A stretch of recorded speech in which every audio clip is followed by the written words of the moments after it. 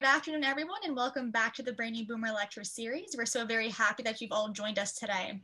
In 2007, the McGill University Research Center for Studies in Aging, or the MCSH Education Committee, started the Brainy Boomer Lecture Series in order to suggest practical steps to both improve and maintain brain health, as well as to promote healthy lifestyle choices amongst the most populous generation in history. The MCSH Education Committee, which was founded in 1996, has three main objectives: identifying education needs of healthcare providers, seniors, caregivers, and the public, and to develop responses to meet some of their needs, to enhance the positive image of the aging process by addressing stereotypes and myths about aging, and finally, the dissemination of research on aging. Today, our guest is Dr. Daphne Namiash, who is acting president of the Handicapped Life Dignity and affiliate member of the McGill University Research Center for Studies in Aging. She is also a member of and former chair of the McGill University Research Center for Studies in Aging's Education Committee. I'd now like to invite Dr. Namiash to start her presentation, Ageism at a Glance. So today I have the great pleasure of coming to McGill once again and meeting with 44 people. You are my top number since I've been giving these ageism workshops. I was actually asked to do this by an organization called Observatory on Aging and Society. This particular organization is mainly French, practically all French actually.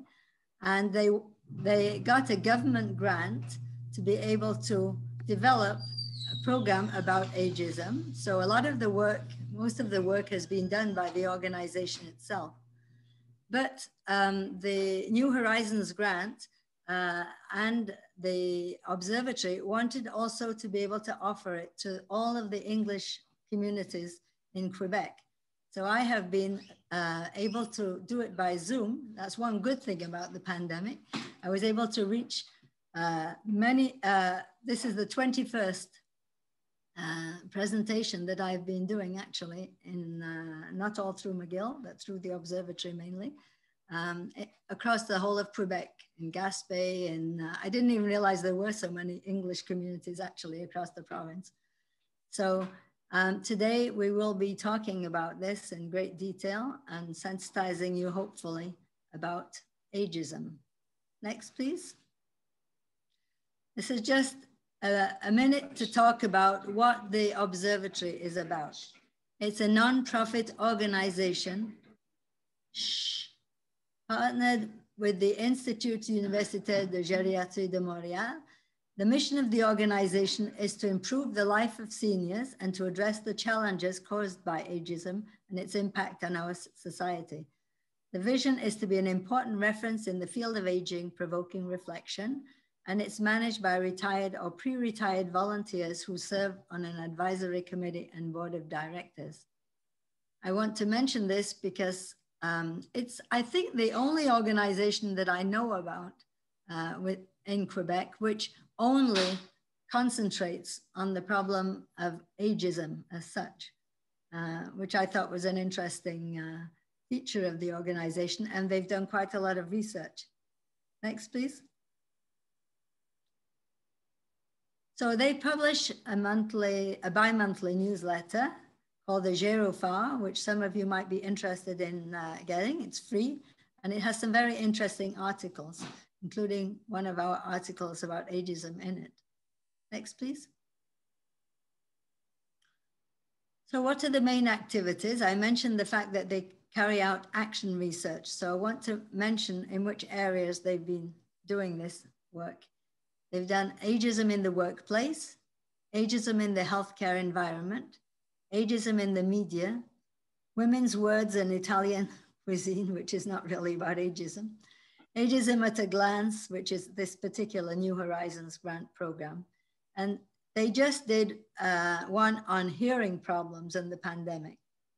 So this is basically what they're currently working on, but the CARDA program, the one on ageism awareness, is the most important program that they're doing right now. It has been mentioned so much, ageism, in the pandemic. Those of you who read the newspapers regularly and listen to the media on TV have heard that it's been talked about. And we're going to discuss more about that in a minute. Next, please. This is what we look like, the moderators. Thank you. Next, please.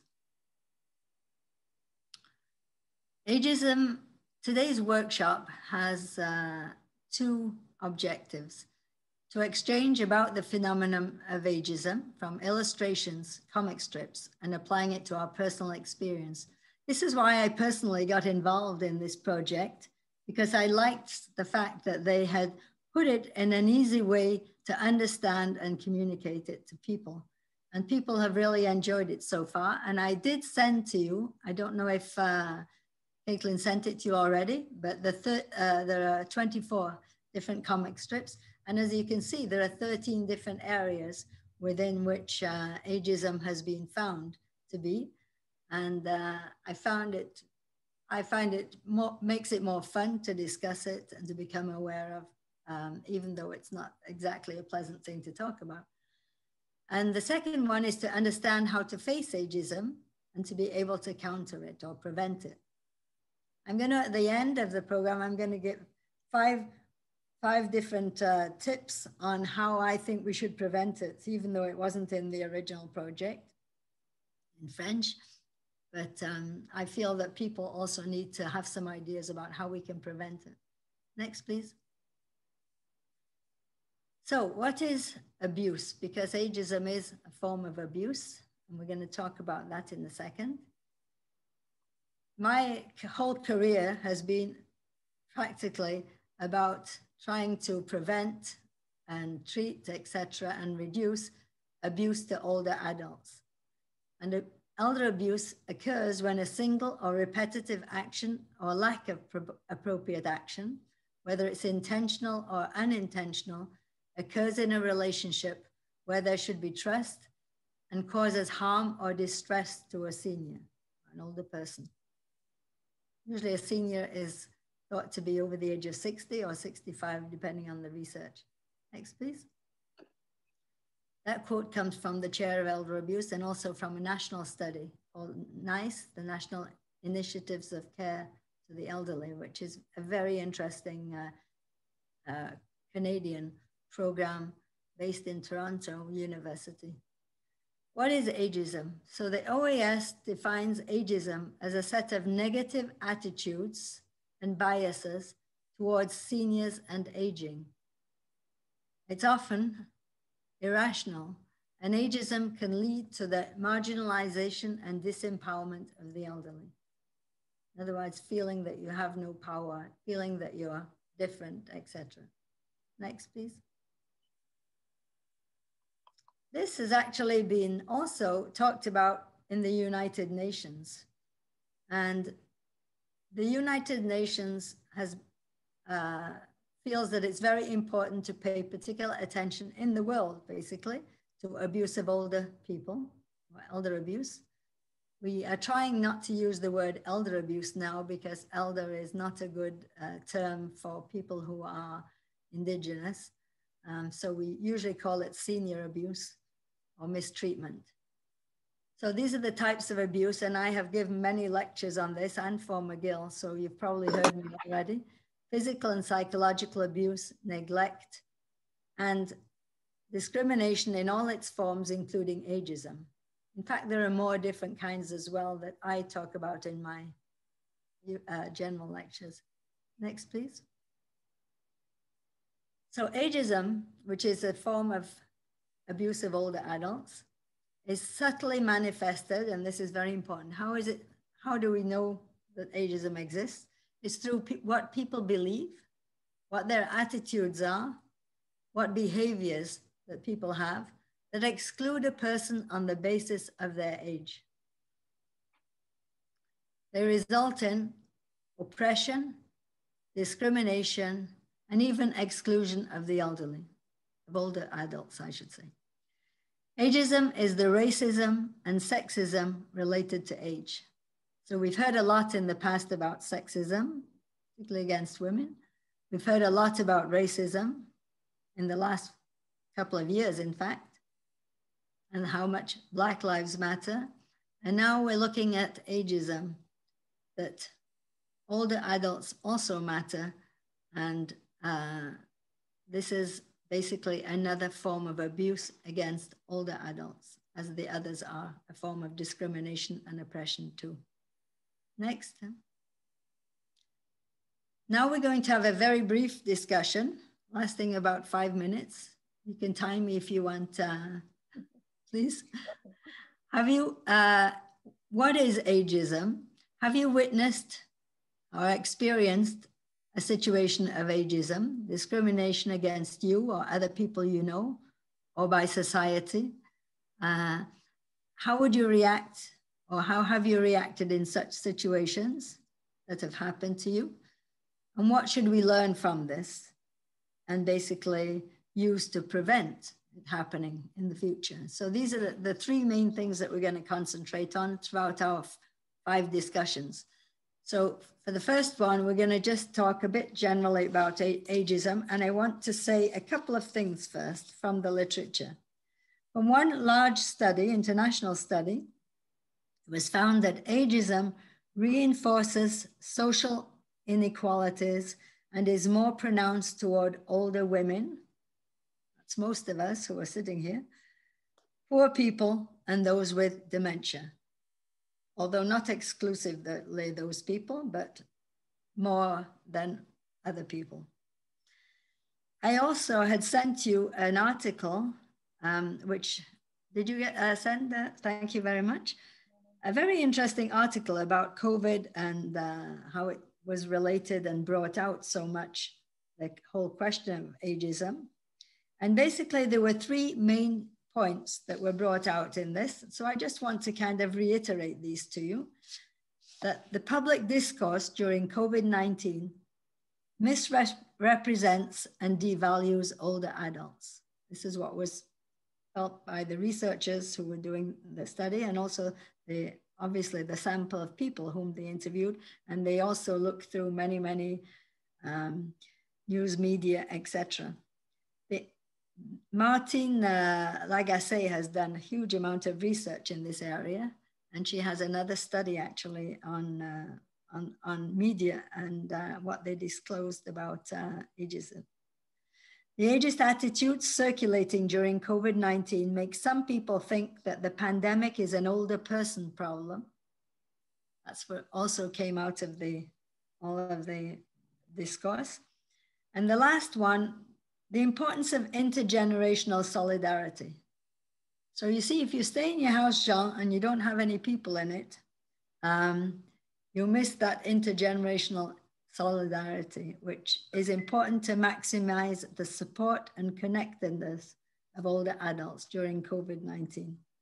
So I think those are the things I want to start off the conversation with, and I'd like to hear what you have to say now about ageism in general. Who's going to start off? If anybody wants to say anything, you're welcome to unmute yourself. Oops.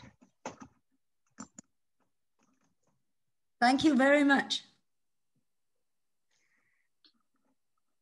What is your name? Vivian. Okay, Vivian, yeah, now I see it in the corner. Okay, I'm very involved with seniors. I belong to ROPASOM, Regroupement des Organismes pour Aînés du Sud-Ouest. I'm also living, I'm involved in the community, or I try. And I notice whenever there are projects, community projects, they always put seniors aside. And we are fighting it, but it's very, very hard. And it's at every level, even at the municipal level, it could be at every level. And one experience was we had a park in our area that we was supposed to be upgraded. And so we formed a committee, some of our senior members of the community, of the area where I live. We got together with the help of a community organizer to plan the park, to be an intergenerational park. Anyway, today, I'm not going to go into the details, but we had lots of meetings, and we had a team of UQAM who helped us, etc., to plan this, submitted it to the borough. We had meetings with the borough. And then finally, the park was upgraded, but the emphasis is on families, and the seniors are all put aside. They have a game of pétanque, that is not even finished. It's there's no nice seats for seniors. They have the Adirondack chairs, which are not practical. They don't give it a thought, and there are 2 seniors towers beside this particular park. So it makes me feel very bitter towards my municipality, my borough, for not have been more thoughtful and take more time in listening to our demands. I mean, we had incorporated everything, all the level of, the families, the children, and the seniors, and yet the emphasis of the park is on families. Very interesting comment. And also, I've not heard that before in all of the 21 discussions that I've been having in the past. So thank you very much for bringing it. I hope you've also been complaining to the, is it the City of Montreal who's been doing this? Well, it's my borough, and they know me at my borough. And I've been actually, I attended a workshop on how to upgrade parks, etc. And I reported it, and I was told to keep quiet because it upset some of the employees from the borough. So it is very hard. Even more ageist. Yeah, it's not easy, but I mean, we do have, and I had another experience again where they don't listen. There's a project for seniors, a walking project, create a circuit of walks to bring people to break the what do you call it, isolation, to encourage people to go out. And so we formed a committee through Repasson, and we had money from the borough, and we had somebody from Prévention Sud-Ouest who was to organize the committee. And instead of consulting us seniors, he creates the parcours, the circuits, the paths, which are totally impractical and, I mean, not even interesting. And they didn't consult us. And we at the moment, we're very upset about it, but we're fighting it. But it was an example, and I think it's true, it's ignorance. I don't think he did this on purpose, but I think he was under the pressure to produce something because he got the money. Yeah. Well, that's a very good example. And also, my advice to you is don't keep quiet. I know. Ever. We have to speak out as seniors. And basically, otherwise we become invisible and we become people who are vulnerable to being discriminated against. So I think you're on the right track. And how do you spell the name of your organization? Well, it's Repassom, R-O-P-A-S-O-M. Okay. And it stands for Regroupement des Organismes pour Aînés du Sud-Ouest de Montréal. And we also, you may have heard about our project we did with the scarves, knitted scarves. Yes, yes. Oh, it was you who did it. I knew I'd heard of it before. That's good. So you're in Lachine area or somewhere? No, it's the Southwest Borough. Oh, anyway, very nice to hear that example. It's an excellent example, and I'll add it to my report so that people can hear about it. I think we have to move on now because I'm sure we've used our 5 minutes already on the discussion. So we'll move to the next discussion because it will be a series of different discussions about different issues. And I'm sure you'll have lots and lots more to say, but you can always contact me after by email or in your feedback, etc.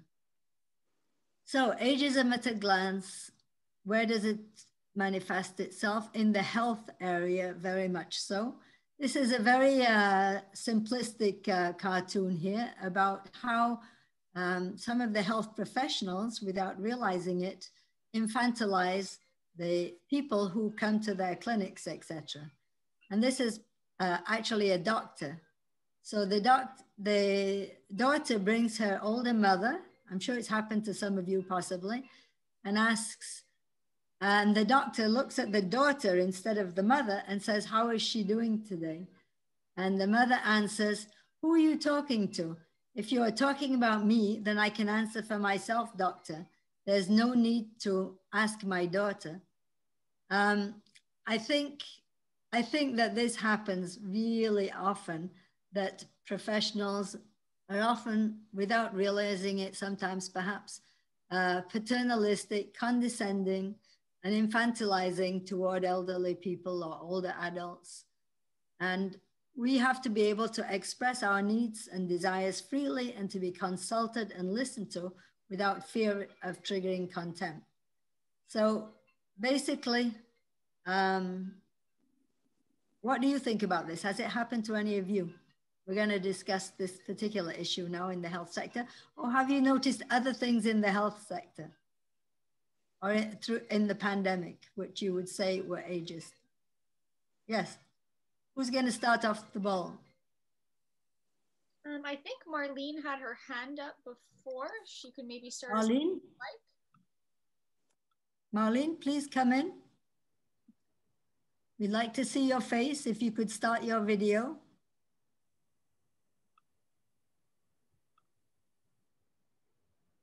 All right, anybody else that wants to talk about it? My video's on. Can Linda. you not see? Oh, there you go. Now I can see you, Marlene. Thank you. Okay, sorry. Maybe it was because I was wanting to support Vivian wholeheartedly, because that's what I feel about this whole issue, is that it's dealt with so that we're marginalized, and it's all about the seniors and being old and frail. And it's hard we're mired in this concept of who we are and what we're about, and it's very hard to get out of it. And consulting us is not enough. We have to be part of everything from the beginning, and it's just not happening. And I think partly it's because we say that it's about older people, but ageism is really about all of us. It's about the way we regard age, whatever age we are. And younger people get categorized as well, you know, into millennials and Gen Xers and Zers, and I don't know how many categories there are of people by age, but we don't, you know, we don't fight as a force together, you know, like it's organizations of older people always fighting the same things. And I think until we can see ageism as something that we all have to deal with, then we won't get anywhere. And in the hospitals, it's, you know, this whole pandemic has just been a case of we're frail and we need to be protected. And it's very hard to get out of it. I've never felt so old. Oh, that's very sad. Jean, I think yeah, well, I think a lot of people are not going to agree with what I'm going to say. Okay. I'm 87 years old, so I guess I qualify as being old. I think attitude is very important for us, the older generation. And depending on our attitude when we deal with younger people, the response is according to how we act. If we act like we're weak, we're debilitated, or we're not present, of course, you're going to get some very negative reactions. I'm not afraid of speaking my mind. And I think that's what older people have to do. Now, I can understand that people suffering from Alzheimer's or something like that, it's very difficult for youngsters to deal with that, I would imagine. I think it takes an angel to live with someone who has Alzheimer's, to tell you the truth. And I know a few people few women whose husbands have eventually died, but from Alzheimer's. And I think they're saints for having endured that. I don't know how to respond to that. People are not saints. Let's face it, we're all human. We all have our frailties, and dealing with others' frailties can be pretty darn difficult. Yes. So I can understand young people sometimes. Well, you're right, though. We do have to speak up. I think that's what everybody's saying. And also it helps if organizations work together, as Marlene put it. right now we have, for example, working on the issues of the people who live in the CHSLDs, the long-term care homes, which were, because the pandemic exposed conditions which have been going on for a long time, which were absolutely disgraceful. And Canada looks like a disgrace, actually, in terms of our healthcare by reading how many deaths happened because of we weren't prepared, and that we didn't have enough staff, and we were missing 10,000 staff, which is huge amount, for example, in the pandemic in terms of healthcare. So, you know, Daphne, what happened in the CHSLD, I hate to say this, but it may turn out to be a good thing, because yes, in a way it woke up the politicians to the problem that was always there. Yes. And my organization, which actually specifically aimed at fighting for better conditions for the people who have been residents in the CHSLDs, and we've been functioning for 15 years. In fact, we won a famous lawsuit, class action suit in Charles Borromée, which took us 15 years to actually win it, but we did get $8.5 million, which did not come to our organization. It came to the people who were suffering and were in terrible conditions within the long-term care home. But that, we have been talking about it for years. So we had even sent recommendations to the ministry and actually met with the ministers, the cabinet, some of the cabinet ministers and the minister herself, several times before the pandemic to say, look, the conditions are unacceptable. This is what's going on. So it wasn't like a total surprise to the ministry. It was the pandemic that brought it out much more so because of the media. Social media, I think, finally got it, that all of this was not, and partly also what our organization, Handicap Life Dignity, did. We spent our time writing letters to the media and spending letters to the government and doing media programs, etc., about the conditions. But one thing that happened, talking about organizations get together, is it did engender a huge organization called the Collective Action COVID-19. I don't know if you know about that, which formed, within which there are, I think, 8 million seniors within that, but is really doing a lot of fighting for better conditions now in terms of home care, etc. So basically, I think it's also woken up the organizations to some extent, that they are now realizing that they have to work together and to speak together in order to get some of these major problems done. The smaller problems too, it might work also. Vivian, with your problem, if you got together with other organizations. We actually have 7 partner organizations in my little organization now, and people are joining in. We did a petition against the fact that caregivers were removed from all of the long-term care homes from one day to the next. And I think it was due to 700 people actually signed that petition, 700 caregivers. And we did actually manage to get the caregivers back. But had they thought about it, that maybe they should have trained those caregivers and not let them go just from one day to the next, we wouldn't have also had the situation. I don't think they even realized how much care the caregivers were giving at the time, which is also, all of these things were kind of part of the health sector problems that turned into ageism and ageist, because it's how society treats older adults is also in the world, and not just in Canada, but everywhere, is also part of ageism. And we have to think about that and reflect on it and see how we can deal with that in a better way. So I think we have to go to the next issue now to see, because I wanted to try and talk about 4 different issues to get you thinking about these things. It's a little bit fast because an hour isn't very much time.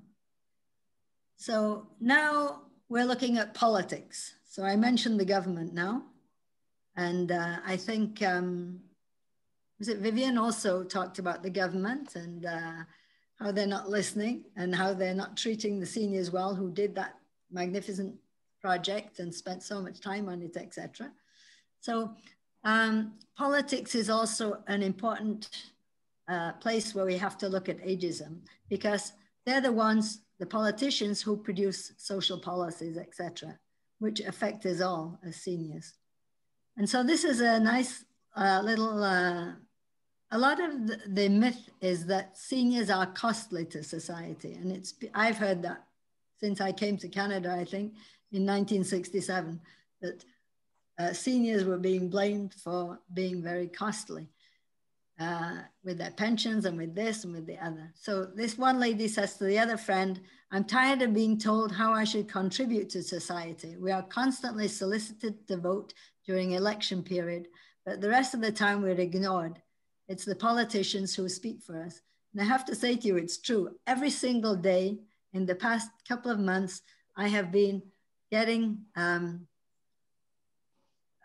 messages from all of the liberal politicians in the government, in the federal government actually, as well, never mind the provincial people who know me very well, about how we have to vote for them and how we have to give donations and how we have to, and what their policies are, and should I fill out a survey, etc., which is not necessarily a bad thing because at least I know what their policies are. But the point is, when it comes to actually them getting in, are they doing all the things that they're promising? And are they giving us the type of policies which are good for seniors? And our contributions as seniors must be recognized by society.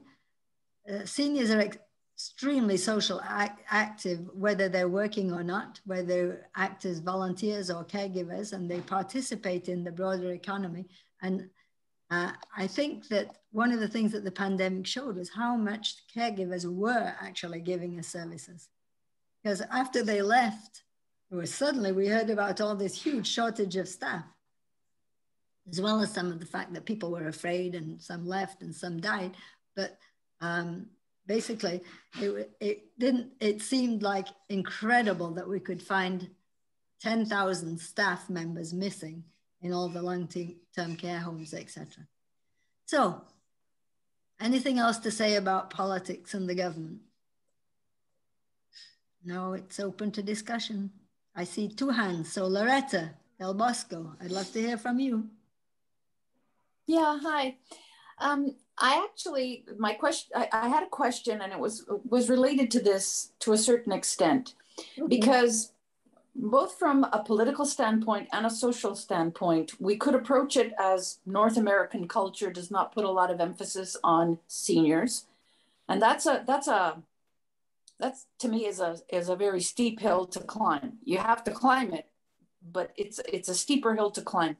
However, and this is my ignorance on the topic, has there been a monetization of, for instance, what seniors, and let's say in Canada, the seniors in terms of wealth, in terms of volunteerism and actual monetization, in terms of caregiving, in terms of, because once you monetize, then it makes a difference politically, and it makes a difference in terms of how you approach different organizations. I would think more, because if not, then it just becomes seniors that are what we just saw from your slide, not giving back, or just a drain and a cost to society. So that's kind of the first concept, and I don't know, I'm just putting it out as a concept. I would say, Loretta, that it has been done, many studies have been done actually that monetize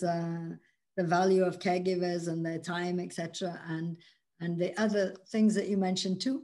But I don't think it's been probably conveyed to the public because there are loads of research that's done, but it's very difficult to get that research out to the public. So how do you communicate it, right? It's all about communication. Absolutely. Yeah.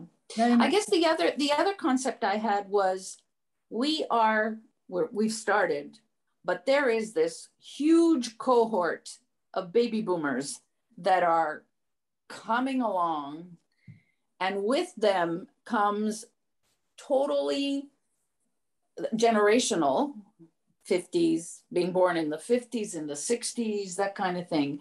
With them comes this whole generational about what they expect, what they want. And so I don't know if, and because the cohort is so huge, is there anything around that that either has been done or could be? Because those are the two concepts that I, and again, it's my lack of knowing about what's been done or not. Well, I think what the baby boomer generation wants are more innovative housing solutions and alternative problems to this. I haven't seen a lot of studies on this that have shown exactly what people have said they want, etc. But it would be an interesting one actually for McGill maybe to do, or other people to do. But the problem is the government vision, to me, because we wrote recommendations. Not only did we show how terrible the situations were, we actually wrote what the proposals should be to improve the situation in long-term care, for example. This is an example of changing policy. And we thought that they would take it up because, they want people to be happy, but I find they have a very narrow vision. So, for them, these maisons des aînés was like the new innovative thing, but it wasn't really new and innovative and exciting to, say, the baby boomer generation or anybody else for that matter. I think the other challenge, I had the opportunity when I was working a lot with government. I think the other challenge is that they're on a 4-year cycle. Yeah. Yeah. And as soon as you get into a 4-year cycle, you gotta really push yourself. And the first year, it's the other guy's problem before me, and so they're careful if they're new. And then the second and third year, yeah, sure. So they're trying to go for re-election. And I think that's a challenge with any 4-year cycle. And work, even in companies, you get caught if you have, for instance, at the top, people that have 4-year cycles in their career. It's the same problem no matter what. So I think it's a challenge, but I think we've had more innovative solutions across Canada, but in Quebec, I think our solutions have been extremely limited. It's been kind of limited really to certain models. It's been more interesting in the private sector, but a lot of people can't afford to go into the private sector. So,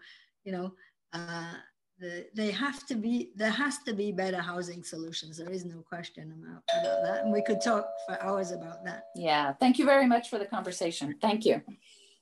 John, did you still want to add some comments? I saw your name was up. Thank you very much, Loretta. That was interesting. Jean? We can't hear you. I think you have to put your unmute button on. Can you do it for him, Caitlin? Sorry, my fingers are shaking. I don't know. I have trouble with my mouse. Don't worry about it. No, I don't have any comments about government involvement. The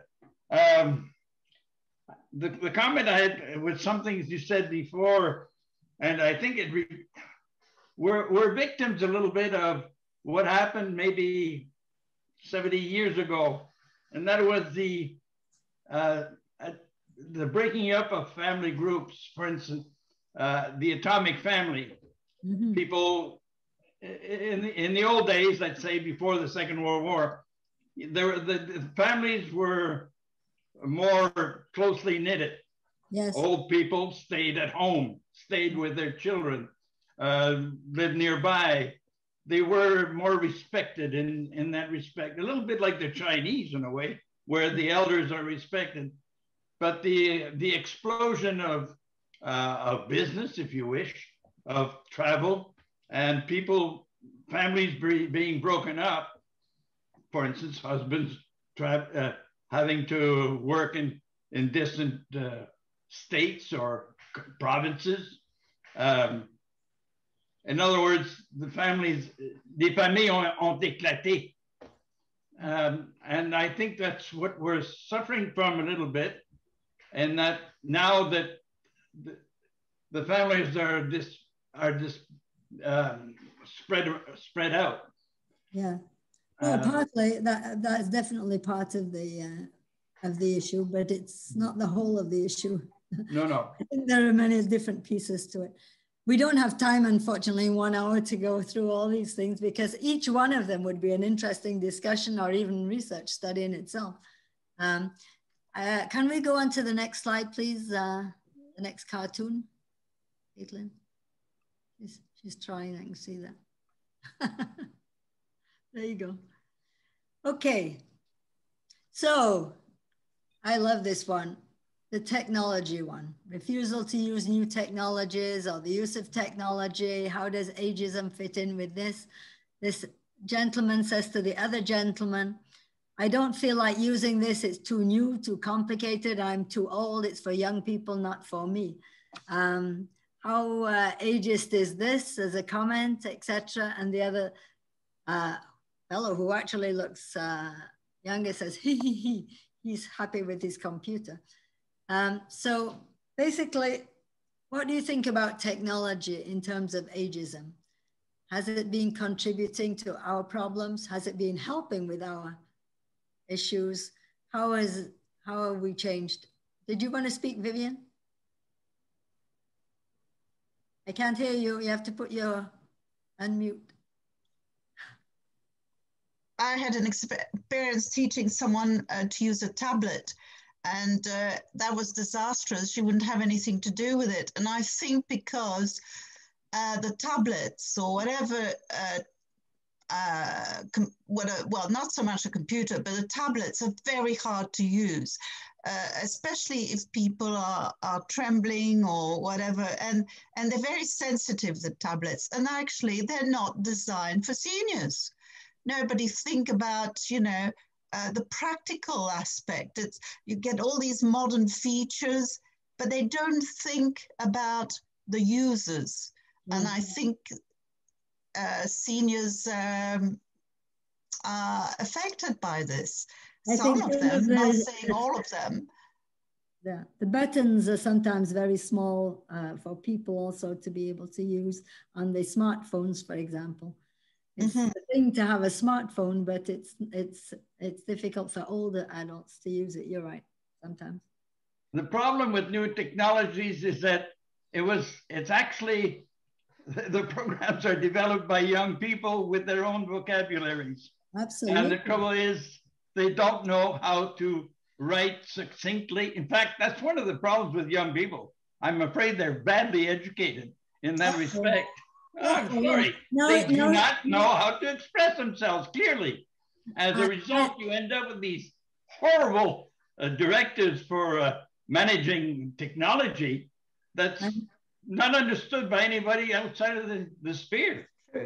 I agree with the general comment, but I have to say, Jean, I've been giving also the same lectures on discussions on ageism with high school students. And they feel as teenagers that they're also discriminated against them because of their age, etc., and stereotyped, etc.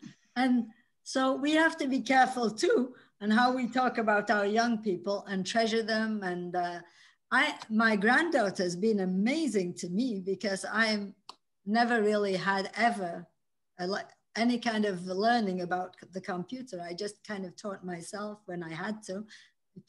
They put a computer in front of me when I became a professor, and I had no choice. I just had to use it. So the thing is, I find is I can remember one thing at a time. I can't remember necessarily 50 things at a time.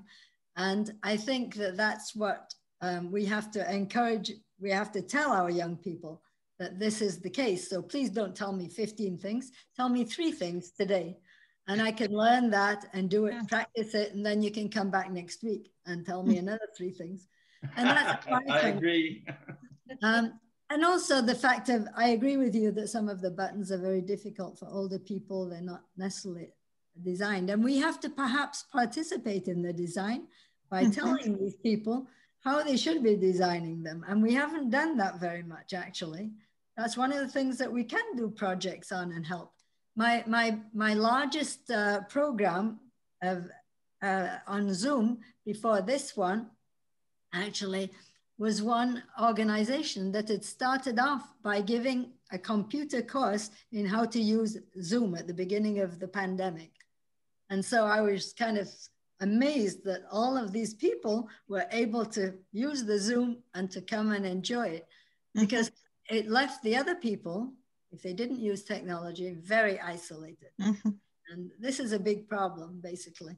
It's not really that difficult. It's that we're also scared. I think we have that fear of technology. I was saying that to Caitlin at the beginning of the program. My biggest fear is that my Zoom isn't going to work. And I'm the one who's actually supposed to be giving these sessions.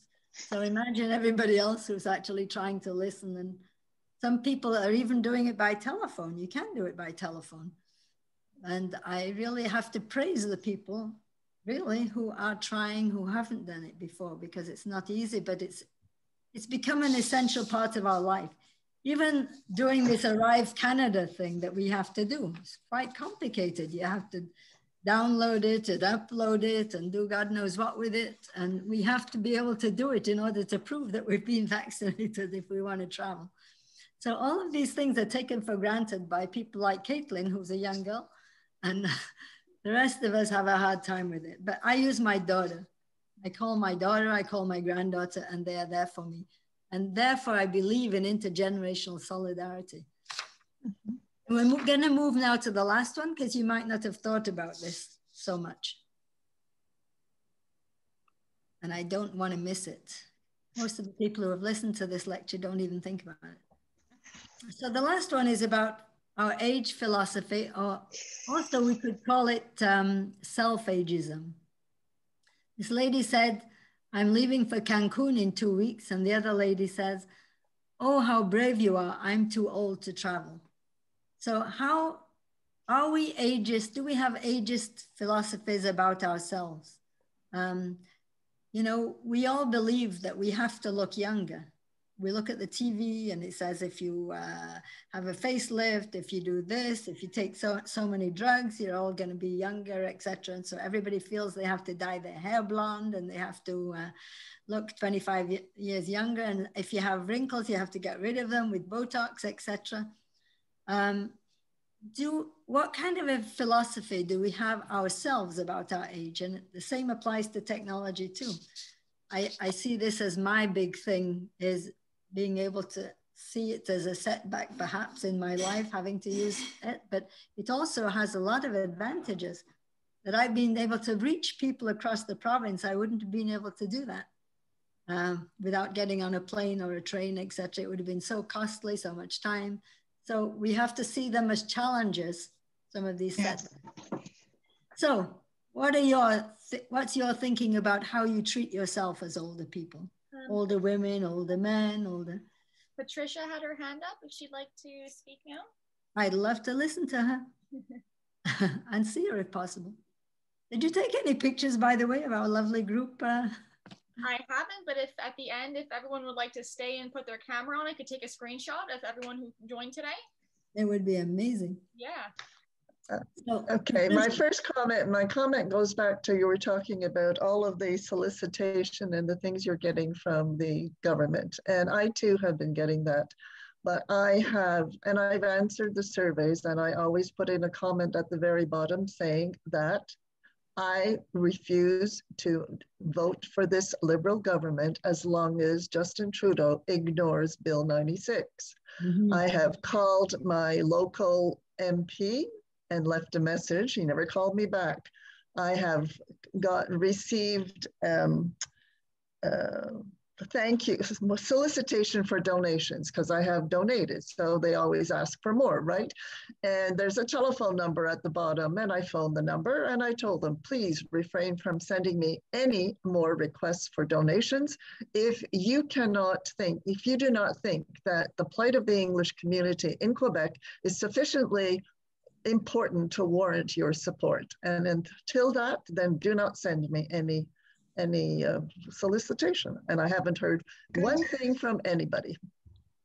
Well, Bill 96 is a very litigious law, I think, and we have a lot to do about that. I may be actually organizing some stuff in the fall around that. So maybe you can keep in contact with me via your email, and I will recruit you to help me do what I have to do about this Bill 96.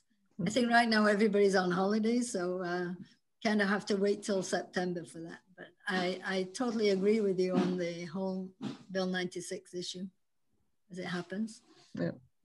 And as for the feeling of, you know, ageism, the last slide there is your attitude.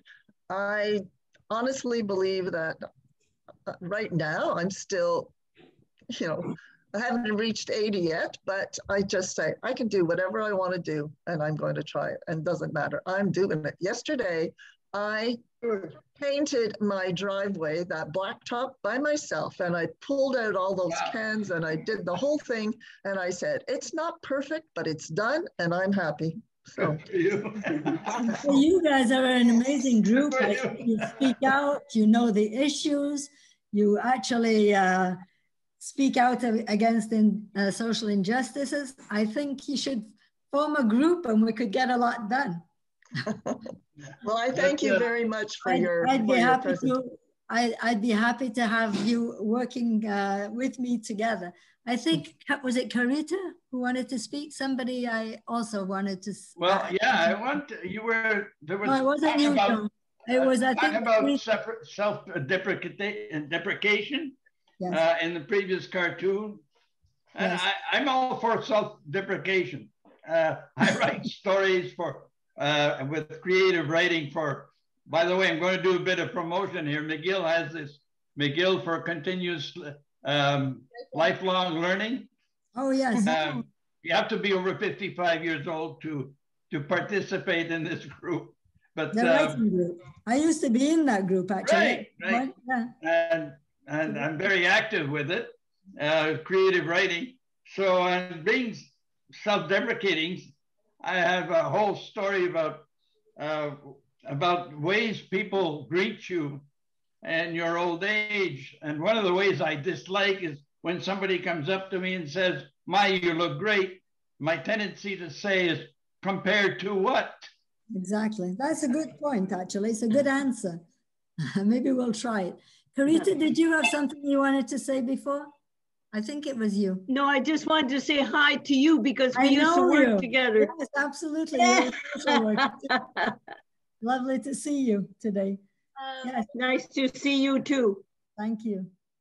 Anybody else have any comments about, what about all the ads for being beautiful? If you look, all the people on TV who are seniors, do they look like us? Not necessarily. They've all got dyed hair, they've all had facelifts, etc. What do you think about that? Linda, you had a comment. Linda, yeah. I just want to say something. You know, when that picture about traveling, yes. And they say, one of the ladies said, "I'm too old to travel." It just reminds me of a story. I mean, not a story. Something happened in our home about a year ago. So our toaster oven broke. So I told my husband that I need a toaster oven. And then he went on to studying these different products. And he came home with an inverter oven. I don't know anybody know that. An inverter oven, it's a microwave, it's a steamer, it's an oven, it's a grill, and it also does the different combination, like you microwave and oven and this and that. So it looks very complicated. So he came home with that piece of equipment, cost over $450. But all I said is, I just need a toaster. It's only $30. It's just a toaster. And then I said, and I'm almost 70. Please don't make me learn something new like that. He was so disappointed. I was pouring cold water on him for the couple of months. And I feel so bad afterward because after I start using it, I love it. Oh, so I think, so at the end of the day, sometimes it's me blocking myself to advance. So I as a senior, I just want to remind myself and everybody, sometimes I am putting the limitation on myself from advancing. Yes. So when I saw that cartoon, it totally brought me back that picture. We almost got a divorce. That's so funny. Because he was so kind, he was so considerate, he was thinking that our microwave is almost gone, you know, the toaster oven is finished, kaput. So get something that we can use it for a longer time. So he full good intention, but it's me who was stopping.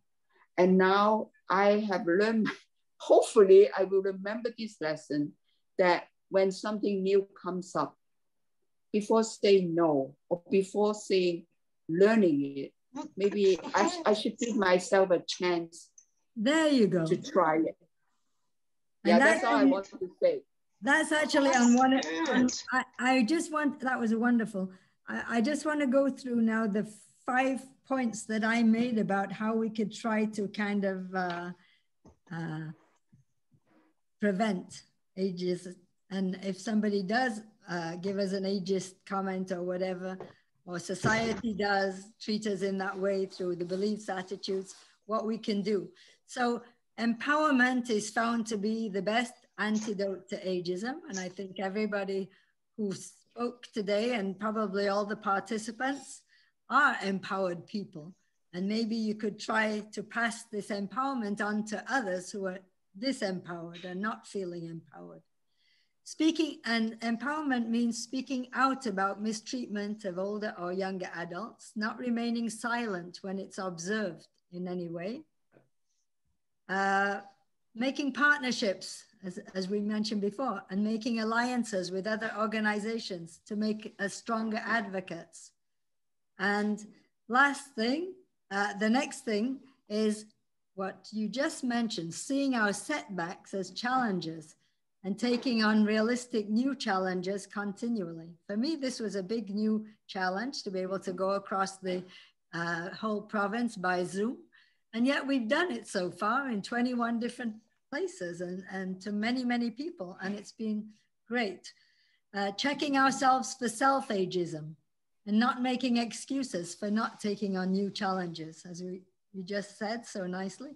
Continuing to learn new things and to grow, which Jean mentioned, in spite of setbacks and health issues, which we have continually as we get older, chronic health issues, etc.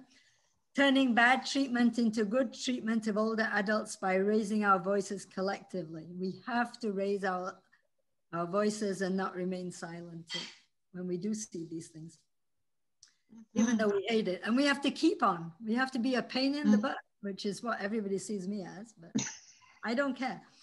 Intergenerational solidarity, last thing, helps to prevent isolation and ageism, building relationships with our grandchildren or students and volunteers to help one another. This teaches the younger generations to understand and respect the older adults and their needs and to be more kind, generous, and patient. It also teaches older adults to understand and respect teenagers. So those are some of the few points that I brought out, which we can use now. And I just want to end by, before we take our picture, to thank everybody for your patience, because I think we're a little bit over time, but we have done pretty well in 1 hour and 5 minutes. Each of the topics that we discussed, we could have discussed for a whole hour. But thank you for letting me introduce this topic to you and giving you a little bit of things to think about. And I really enjoyed seeing your smiling faces and that you're all still here after this horrible pandemic, even though it's not over yet, still continuing a bit. But I think we're all feeling a little bit better when we are vaccinated. So make sure that you stay strong, you get vaccinated, double dose, as much as you can, and that you manage to come through this setback as a new challenge. And you look at yourselves, what you've been able to do. I find it in my organization, when I looked back, how much we've done actually more in the pandemic than we actually did before, I think. Because we cut down on all the time we spent going to meetings, coming back from meetings, etc. So, you know, there's always a good and bad side to everything. And thank you particularly to Caitlin and to McGill for putting this on, and to the Observatory for designing the program. We would like some feedback. I had sent you all, I think, a very brief feedback thing, giving some ideas. You've all given me your ideas, but I'm sure you have a lot more. So feel free to write them down briefly.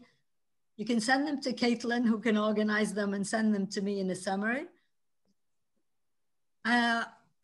If you have some later on, you can still continue sending me ideas, because I think the more ideas we have, the more we work together. I've loved meeting you, and you probably are the liveliest group I've had during the 21 sessions. So thank you very much.